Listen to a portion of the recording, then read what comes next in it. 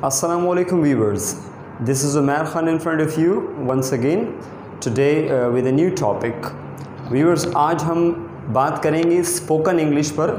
अब तक हम वीडियोस में बेसिक इंग्लिश की बात कर रहे थे।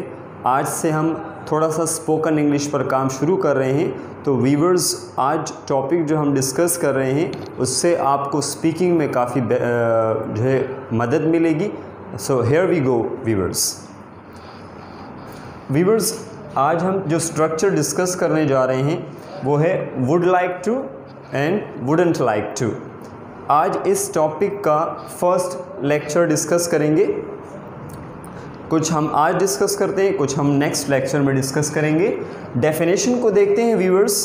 This structure is used to express your likes and dislikes. Viewers, ये स्ट्रक्चर उस वक्त इस्तेमाल होता है जब आप किसी को अपनी पसंद या नापसंद के बारे में बता रहे होते हैं। सो व्यूवर्स, हम पहले फार्मूले को डिस्कस करते हैं कि आपने किस तरह से इसके क्वेश्चंस बनाने होंगे।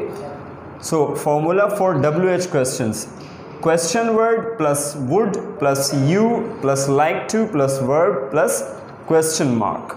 व्यूवर्स, सबसे पहले मैं बताता चलूँ कि जो हमारे पास यहाँ QW मौजूद है यानी क्वेश्चन वर्ड, तो वो क्वेश्चन वर्ड्स यहाँ पर अवेलेबल हैं। What, when, why, where, which, who, how and how many etcetera.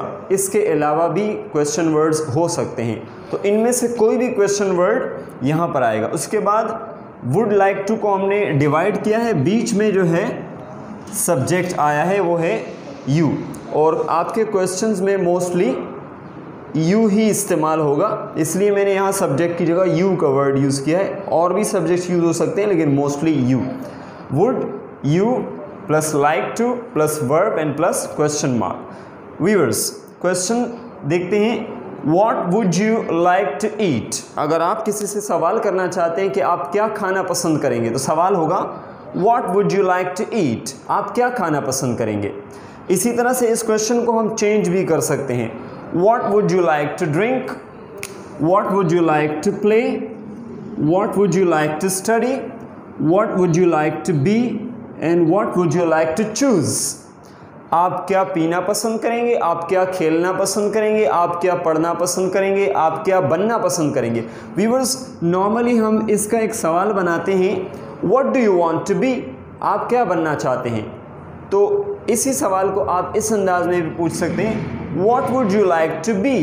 आप क्या बनना पसंद करेंगे, तो ये थोड़ा और अच्छा क्वेश्चन बन जाता है। इसी तरह से What would you like to choose? आप क्या मुंतखब करना पसंद करेंगे। ऐसे सवालात जब आपके सामने आएंगे तो उनके जवाबात आप यूँ दे सकते हैं।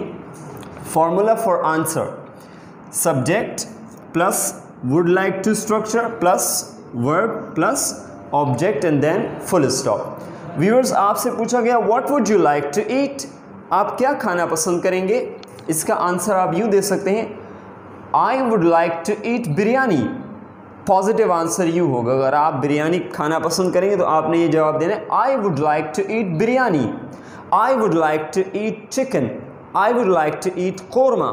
डिफरेंट आंसर्स हो सकते हैं। I would like to eat custard. And then negative answer अगर आपने देना है, पॉसिबल है आपको कोई चीज़ पसंद नहीं है, आप नहीं कुछ पसंद करते हैं इस वक्त, I wouldn't like to eat anything, मैं कुछ भी खाना पसंद नहीं करूँगा इस वक्त। So the negative answer, I wouldn't like to eat anything. Viewers, ये बात हुई वुड लाइक टू स्ट्रक्चर्स और वुडेंट लाइक टू। नेगेटिव में हम किस तरह से आंसर देते हैं, पॉजिटिव में किस तरह से आंसर देते हैं, आज हमने यहाँ पर डिस्कस किया है फर्स्ट लेक्चर में। तो उम्मीद है व्यूअर्स, आपको आज का जो लेक्चर है वो समझ में आया होगा और आपने जो है कुछ नया सीखा है आज।